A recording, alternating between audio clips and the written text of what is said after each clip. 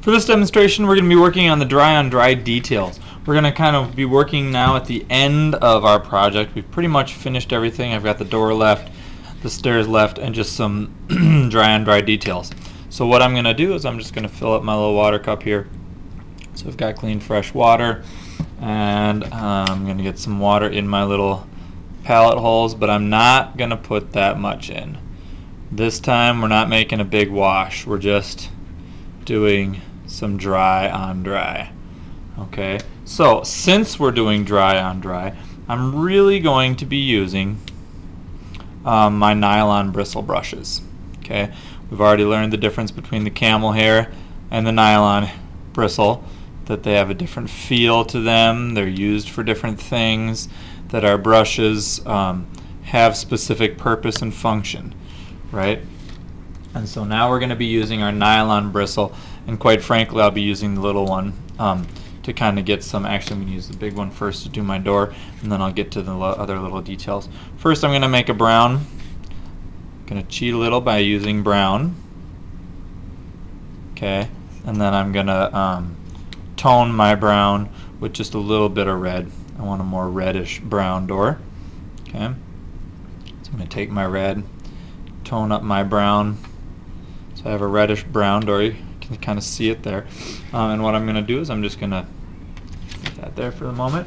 I'm just going to paint in my door and paint my door in,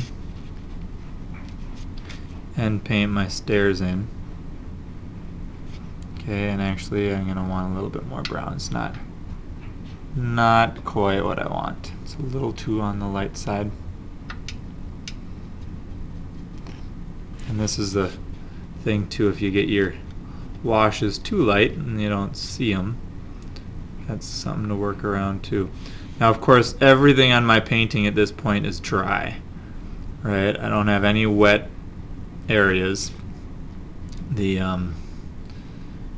siding is dry, the windows are dry, everything is dry. Okay, so my water is not running into something else. Okay.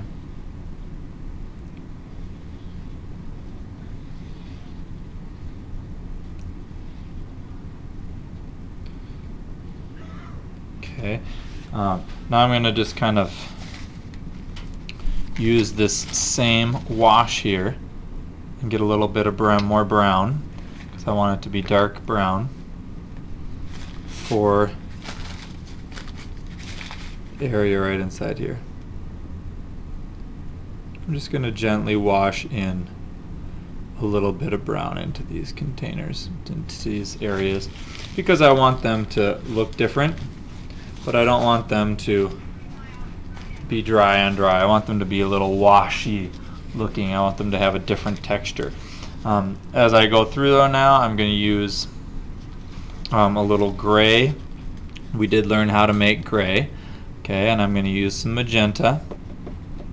I'm going to use my lime green. Now you guys obviously have different kinds of grays that you're making based on whatever whatever you've got, right? If you used a different kind of complementary color set than I did, you're going to run into a little different colors. And I'm going to use this for my doorknob. Okay, I'm going to take this, dry my doorknob off really well so it doesn't run, and take this and paint my doorknob in this kind of dark gray. Actually, not my doorknob, sorry, my door, what do you call that? The handle, the door handle, doorknob plate. I don't know what we're going to call it. Okay, and I'm just going to leave that there till it dries, and then I'll paint a black handle on later. At this point, I'm going to start going around to the different parts of my picture and making them doing some little dry and dry. I'm going to start up at the top, and I'm going to work my way down, and I'm going to work from left to right so I don't go over anything. Here's my dark gray that I just got done making. I'm going to paint in my pinnacles.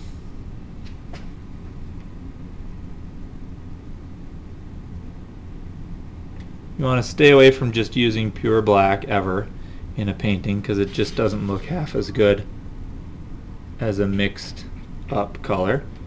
Okay, that's just the benefit of painting and getting better with your painting skills, is that mixing colors just works way better than anything you could ever hope to do with just a plain black right out of the container. Okay.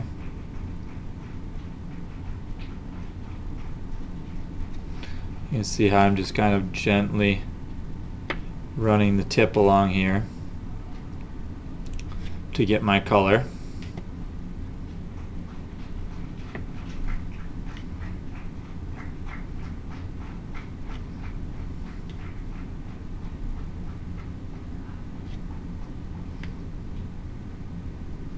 Okay. And now I'm going to take my larger nylon bristle brush and just do some kind of gentle washing.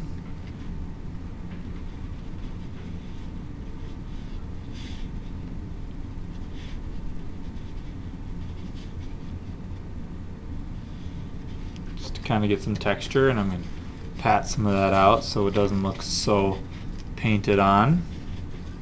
Okay, just so we have a little different texture there. Okay, and now I'm going to go up here and do the same thing. Just a little wash over the top of it.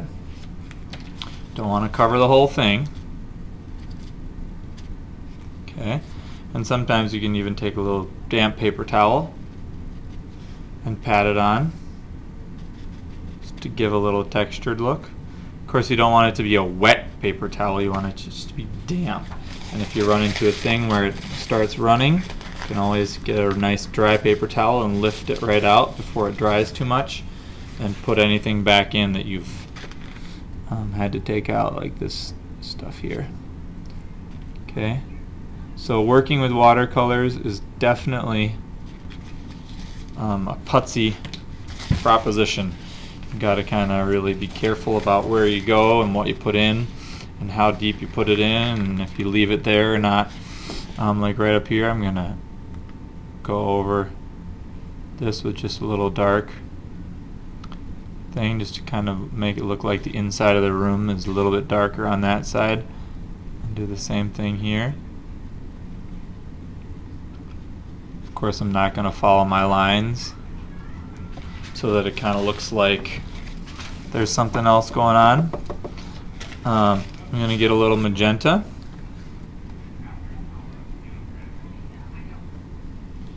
And I'm going to use that to do a little dry on dry.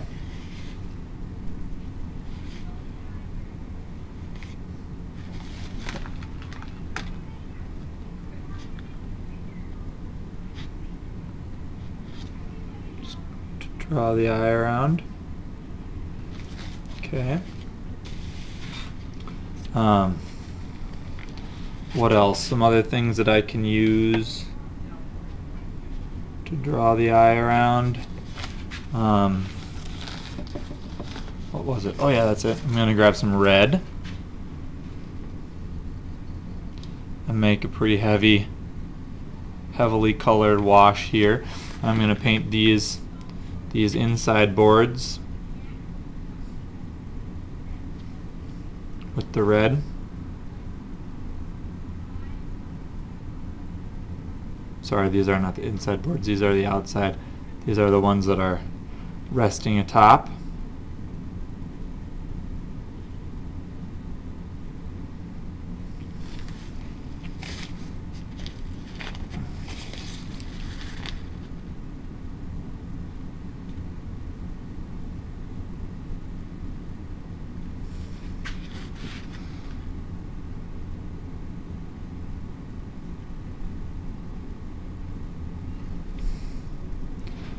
Kind of making the stripes here.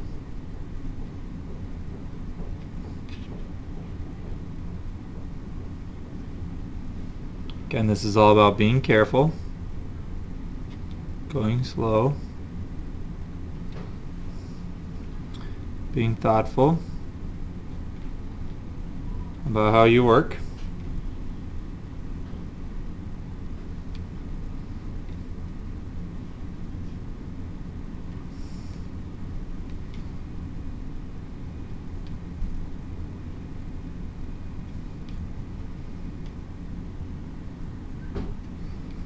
I'm using my pinky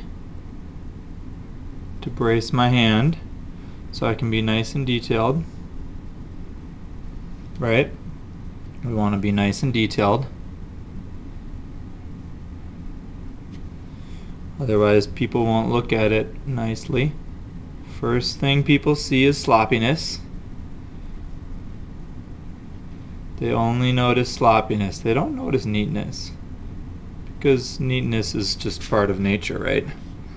You should be doing a neat job no matter what. Whereas sloppiness stands out. Right?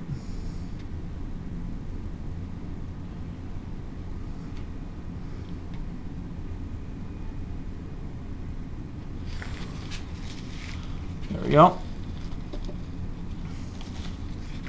Can you go back with this dark gray down here and put the shadows in between the wood, in between the siding of this wood here, because that's underneath the porch and there's no light underneath the porch to be seen. So those would be just dark spaces.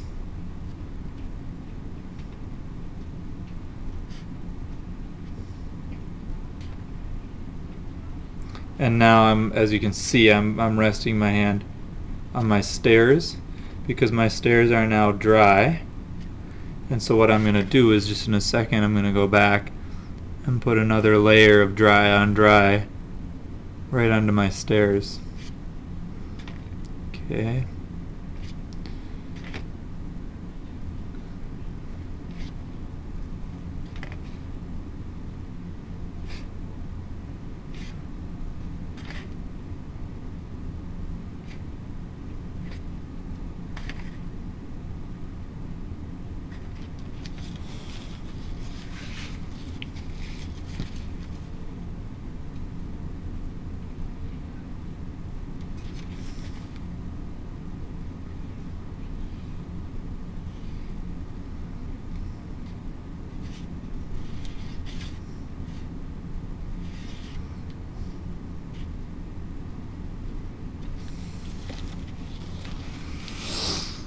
Well, I think that about does it for my Victorian gingerbread house.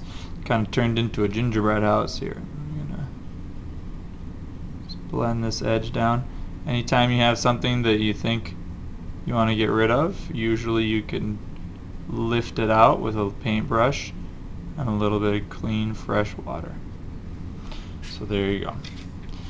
At the end, of course, take your palette and take your extra paper towel and swipe out any of that extra paint and get your whole palette cleaned.